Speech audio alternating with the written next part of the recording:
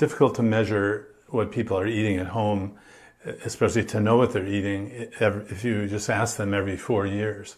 And that, to me, is one of the fatal flaws of nutritional epidemiology or epidemiology of any kind. If you only measure something every 4 years, what if people change? What if the changes here they're looking at cumulative intake of it?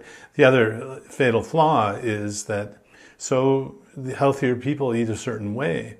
It doesn't mean that if the unhealthy people ate that way, they would be healthy.